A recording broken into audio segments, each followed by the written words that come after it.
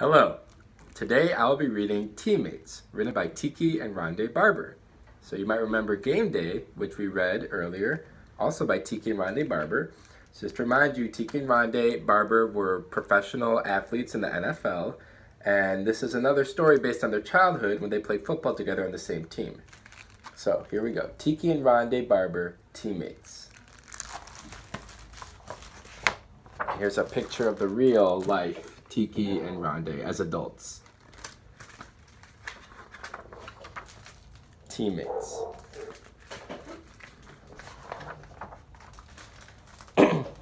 First, there was daylight. Then there wasn't. The hole in the line opened and closed that quickly. Smack! Tiki saw the football fly into the air. At the same moment, he felt his feet go out from under him. Fumble! Get it! Tiki lay on his side, helplessly watching the squirming mass of arms and legs 5 yards away. The referee was poking under and peeling off the bodies. Rondé was the next to last player at the bottom of the pile. Maybe, but no. The Vikings had lost the ball on a fumble for the third time. Yes, it was only a preseason practice game. Still, it was against the Vikings' arch rivals, the Knights. Tiki, head bent, shuffled off the field, wishing he could just plain disappear. He stared down at his two hands. What gives? I've always carried the ball this way before.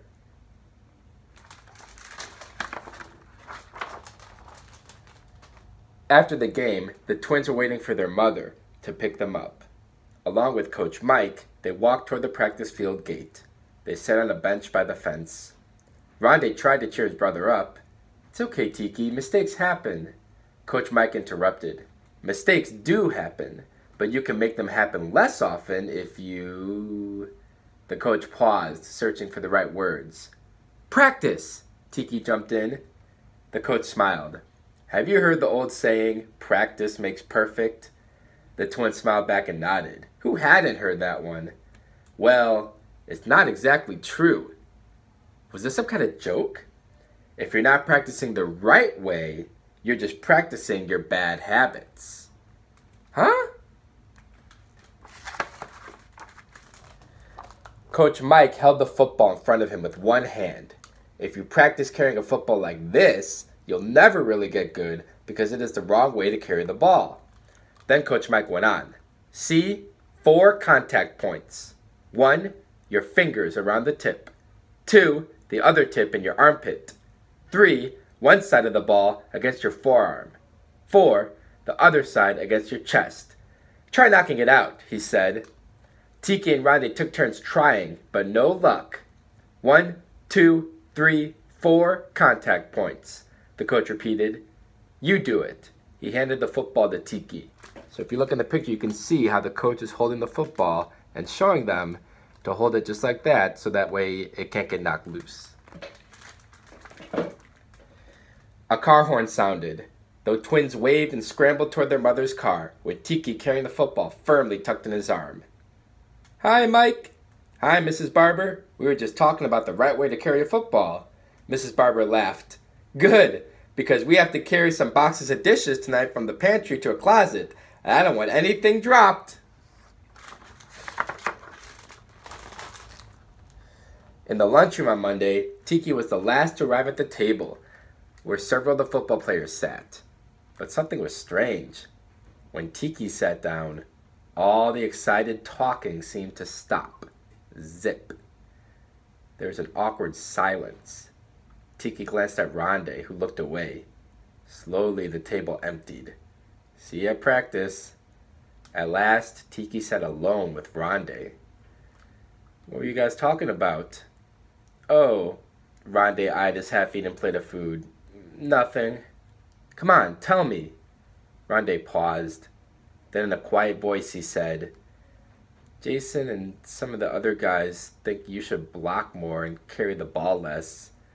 They think your fumbles are hurting our chances. Suddenly, Tiki's hot dog didn't taste so good. What'd you say? Well, Rondé gulped. What's that supposed to mean? Tiki, you're our best runner, but maybe... The bell rang. Tiki took the last bite of his hot dog. The twins headed for the door. "See you after school in the fort," Tiki called out as Rondé waved and raced up the stairs 2 steps at a time. The fort was in a vacant lot. Tiki and Rondé had built it using some old barrels and a few weathered wood planks. Surrounded by tall weeds, it was a perfect hiding place. When a car passed, it seemed far, far away. This afternoon, Rondé had brought their special book. It was really a scrapbook. A big photo of a football was pasted on the cover. Inside the football, Rondé and Tiki had each drawn his face with his number beneath it.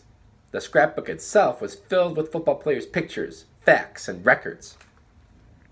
Tiki sat glumly, his mind still on his teammates' words, while his brother flipped the book's pages. Rondé's head bobbed up and down, searching for interesting facts. Question: who's kicked the most career field goals? "That's a snap," Tiki answered. "George Blanda. The guy played forever." Rondé turned more pages. "You think you're so cool? Try this. Walter Payton scored the most career rushing touchdowns. But who's second?" Tiki thought for a moment. "John Riggins. No, Franco Harris." "You're wrong twice. Give up?" "Let's hear it." "Jim Brown. 106 to Walter's 110. Suddenly, Rondé stopped. He held up a loose sheet containing a picture with a caption underneath it. "Check this out. Some inventor is trying to make a tackling machine." He handed the picture to Tiki and went on. "It's weird looking. The padded arms try to knock the ball away too. It's supposed to help practice against fumbling." Here's what it looks like. "It's too complicated. It looks dumb. It won't work." Rondé studied the picture again, more intently. "Hey," he looked at his brother. "I've got an idea. A better idea." "Yo, you'll see. It's a surprise.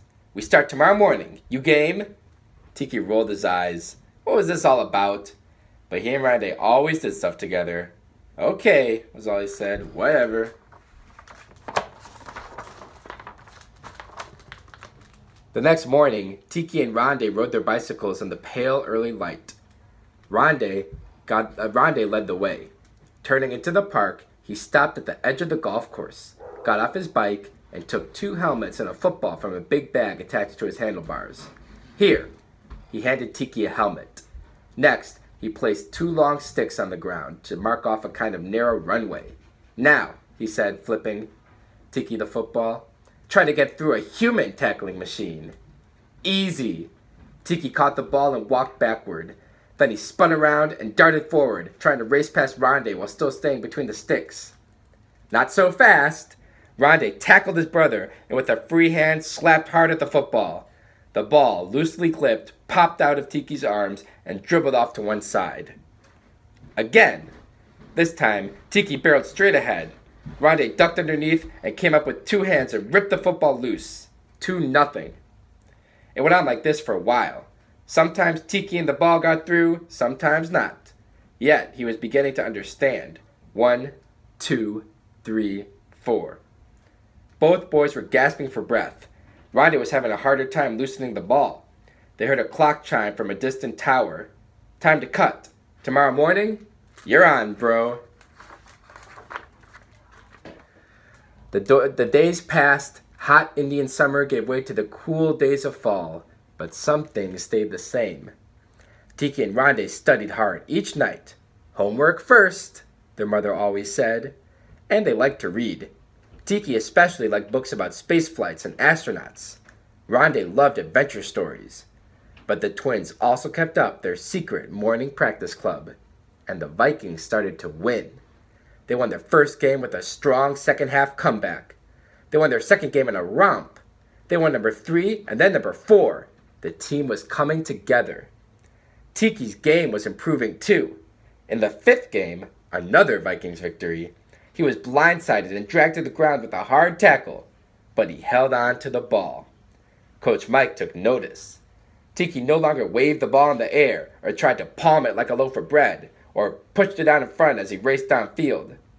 "Your brother's more than just a runner now," the coach remarked to Rondé. "He's a ball carrier, our go-to guy." "Yes," Rondé answered the coach, Tiki's on a roll.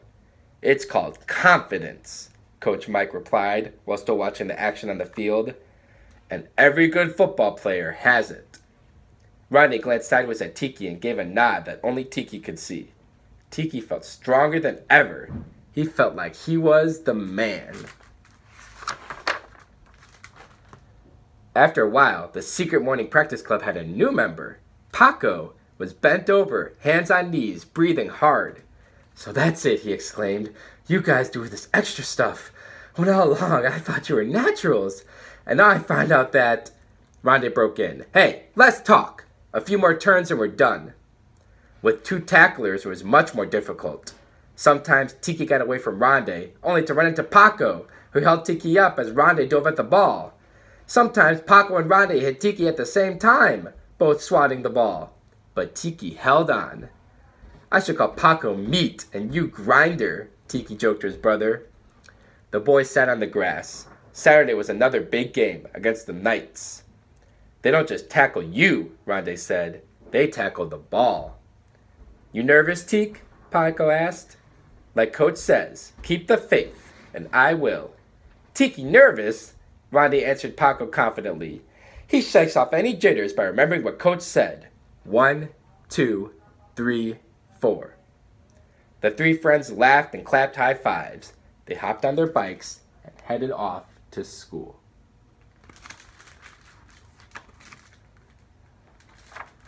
Game day. And what a game it was. Back and forth, up and down, seesaw. Just like that, the two teams battled through 3 quarters. First the Vikings, then the Knights. Then the Vikings, then the Knights. First quarter, 7-7. Halftime, 14-14. Third quarter, 21-21.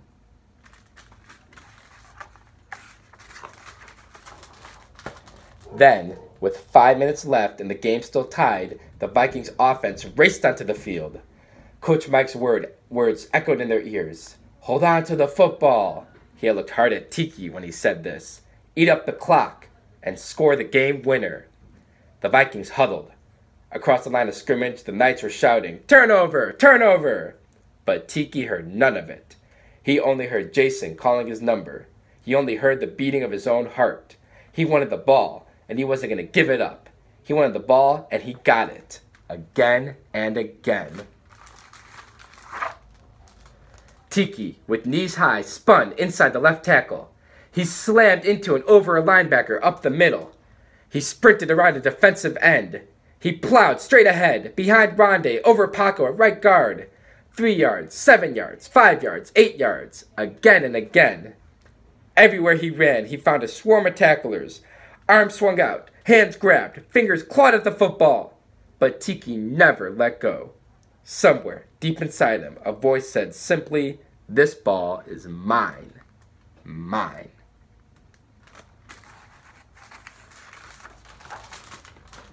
Yards piled up. Seconds became minutes. Tick-tock, tick-tock. The clock was winding down. In the huddle, Paco slapped Tiki on the shoulder pads and shouted, "You're doing it, Velcro!" As Rondé sighed, "Yeah!" On the final play, 3 Knights tackled Tiki, grabbing with all their strength at the ball. But no use. Tiki, head down and clasping the ball to his chest, drove ahead. He struggled free and dove, pushing hard. The game-ending horn sounded. Tiki, still clutching the football, looked from the pile-up to see Rondé grinning. "You can let go now, bro. You held out for us, and you scored. Game's over." Tiki bounced to his feet and tossed the ball to Rondé. The Vikings were shouting, jumping, and waving. Rondé laughed out loud. "But now we can let it go," he called out. Then he flung the football as high as he could into the air. Victory. The end. So I hope you enjoyed another Tiki and Rondé Barber book, and I will see you next time.